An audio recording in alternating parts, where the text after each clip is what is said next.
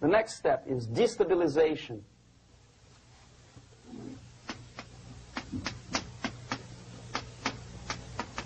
Again, this word says for itself what it is. To destabilize all the relations, all the accepted institutions and organizations in a country of your enemy.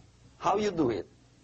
You don't have to send a battalion of KGB agents to blow up bridges. No.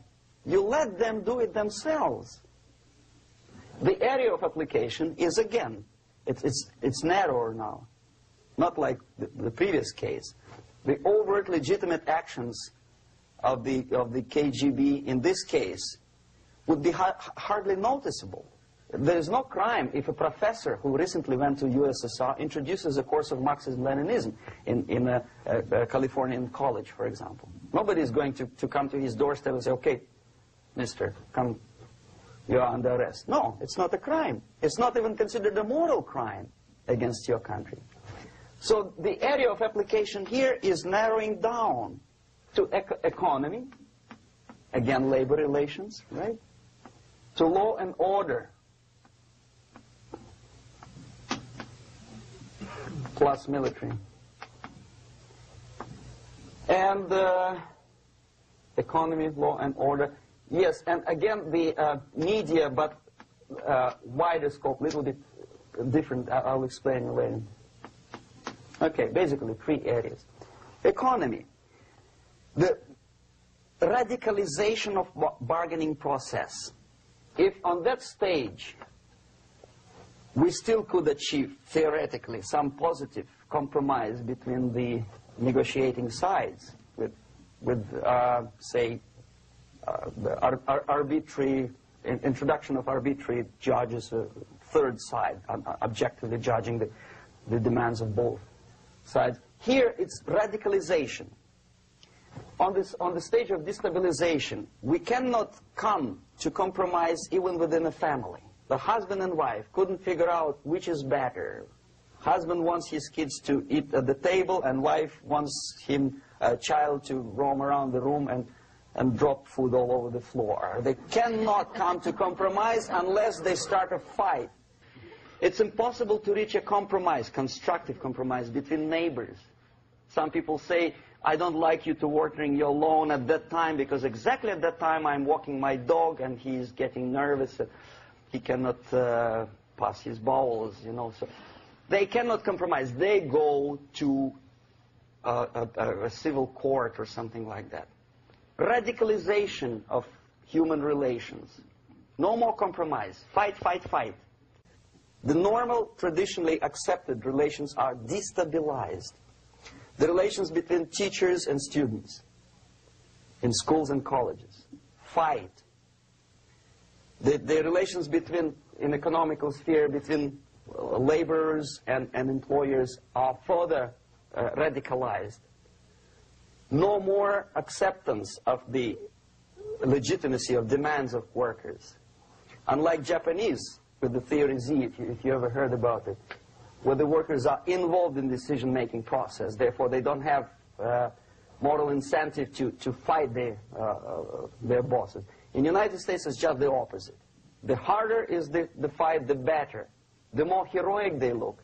When the Greyhound network was on strike recently, the correspondents of local TV networks all over the United States were approaching the strikers, and they say, oh, yes, we are doing something nice. They look like heroes, and they were proud. There was some family. The husband was a bus driver. Now they decided in a protest against the bosses to camp somewhere in the forest. And they were presented to the audience as a heroic, nice people. You see? The violent clashes between passengers, picketers, and the strikers are presented as something normal. 10, 15, 20 years ago, we would be angry, say, why so much hatred? Today we are not. We say, well, it's commonplace. Radicalization, militarization sometimes. As I explained on that stage, I took a step a little bit further. Shooting people. Okay, law and order now also is pushed into the area where previously people settled their differences peacefully and legitimately. Now we are getting with this court cases in the smallest irrelevant cases. We cannot solve our problems anymore. The society at large becomes more and more antagonistic between individuals, between groups of individuals, and the society at large.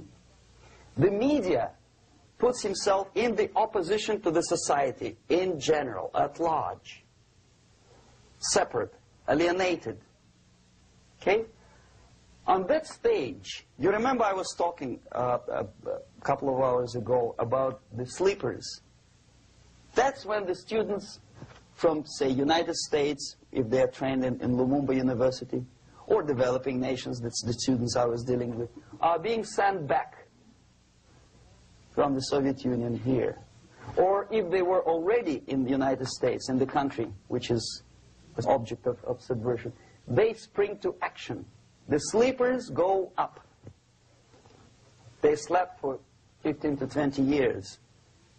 Now they become leaders of groups, preachers, I don't know, public figures. Prominently they actively include themselves in a political process.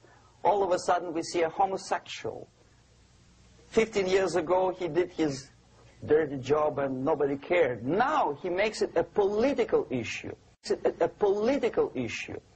He demands recognition, respect, human rights, and he rallies a large group of people.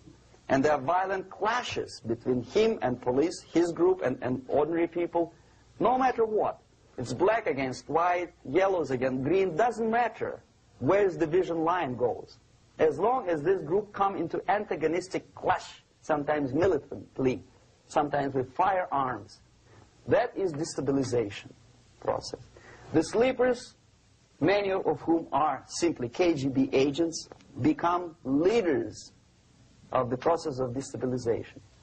Doesn't mean that Comrade Andropov sends Comrade Ivanov to the United States. The person who takes care is already here. He's a respected citizen of the United States. Sometimes he gets money from various foundations for his legitimate struggle for, I don't know, human rights, women's rights, kid lib, prison lib, whatever. There are sympathetic Americans who donate their money to him. This stabilization process usually leads directly to the process of crisis.